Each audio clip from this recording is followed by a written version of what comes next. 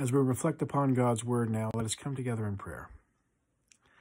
Lord, help us in our understanding, that even as I speak and as we reflect together, it might be your word, your Holy Spirit that we are listening to, that all we say and do will be inspired to your good, to the truth that you would reveal to the world as you send us forth as a beacon of praise and a sign of your love.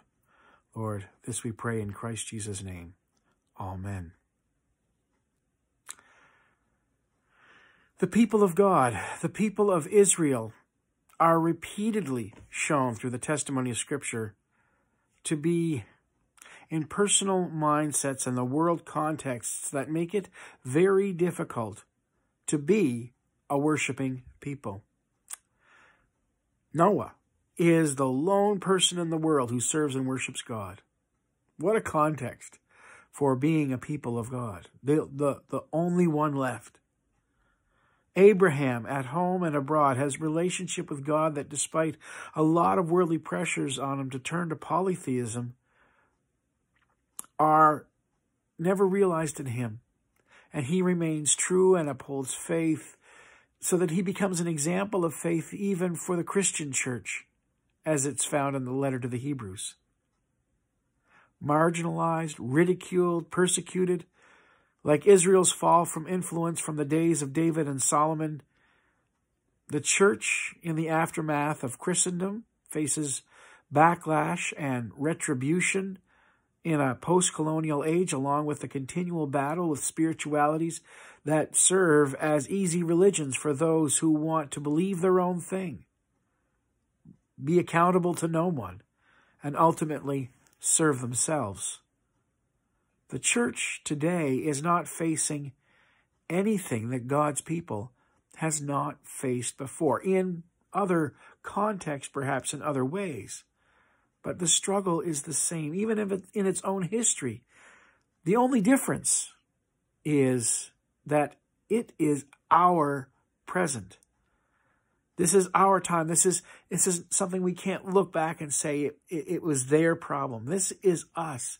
This is the situation we face in our faith and our relationship with God. Who is this? The people of Jerusalem, the whole city, says Matthew, were asking, who is this? And for the missionally minded, this is exactly what the church wants. We would love to find ourselves in circumstances where the whole world around us is asking about Jesus. Now, how do we make that happen? Yet, even in Jesus' time, it takes something more than waiting for it to happen or keeping it to ourselves to bring about that kind of response. But when the world around saw the response to Christ's arrival, how the people sang and shouted and drew their attention, it drew their attention from all their customs, from everything that they were going about to get ready for Passover, all the routines, everything that time was about, all the focus over to the temple. All of a sudden, they're looking at the gate, and there is Jesus coming in. And it spoke to them from the very heritage of their faith. The prophet Zechariah spoke to God's people in the worst of their suffering, spoke to them about forgiveness, spoke to them about redemption and salvation from the hurts and the sufferings that come from sin, not just their own sin, but the reality of the world that was oppressing them. And in the midst of their troubling situation, while they were leaderless, homeless, hopeless, Zechariah tells the people of God, look, see, your king comes to you, gentle and riding on a donkey, on the colt, on the foal of a donkey. It's about the humblest set of circumstances you could imagine. Into the context of a conquered nation, a segmented and divided people, a people without a unified sense of identity, into all of this, Jesus rode right into the midst. Right before the Roman government standing on the wall. What is going on down there? And the whole city came out to see. What is this going on? In in the past year, our Queen Elizabeth II died. And even for the humble person, I really believe at her core, she was a very humble person. Her death was marked with pomp and with ceremony. Her son Charles will be celebrating his coronation in just a short while. To no less ceremony, you can be sure.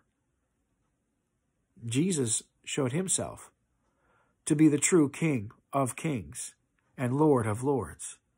Not because he filled some worldly idea of what a king should look like or do. That wasn't, Zechariah's vision was not of a worldly king, but one who had certainly transcended all worldly expectations. Jesus came in as a true king should, looking like a true king should, by fulfilling what we all ought to do. How, if we are truly heirs of God's kingdom, how we need to come into each other's lives with spectacular humility and fulfill God's word. To fulfill the prophet's calling to each of us. To follow John's example in faithfulness. To follow Christ's witness, testimony, teaching, and really to make sure that if we call ourselves Christian, that our lives do truly embody Christ's love as we celebrate that to the world. Jesus accepted God's example. He accepted the prophet's description of what a king should look like, and the people recognized him for it and shouted. They shouted their hosannas. They shouted in a spirit of hallelujah, which means in Hosanna that we pray for salvation. You are our prayer for salvation, is what they were really saying. There comes the answer to prayer. They waved their palms, they laid down their coats and some palms in the road, and they rejoiced. Blessed is he who comes, in whose name? In the name of the Lord. If the world could see Christ in that way, instead of the way we often show Christ, don't you think they'd ask? Who's this you're talking about? Who's this you're acting like? Who's this that you resemble? Or perhaps put it this way.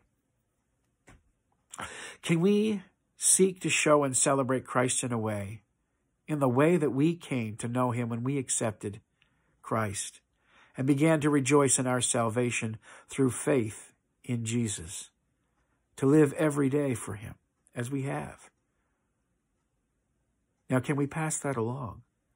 We don't have Jesus riding into town on a small donkey or I always like to say, maybe Jesus would have come into town in a pretty humble car.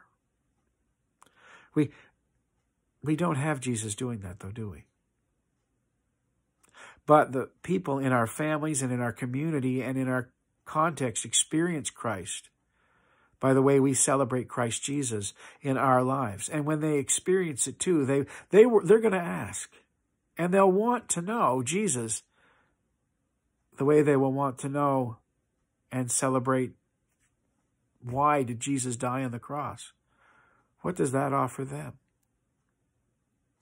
All the city came out to wonder and see this man who fulfilled the portrayal of the prophetic image. And Jesus would not stop there.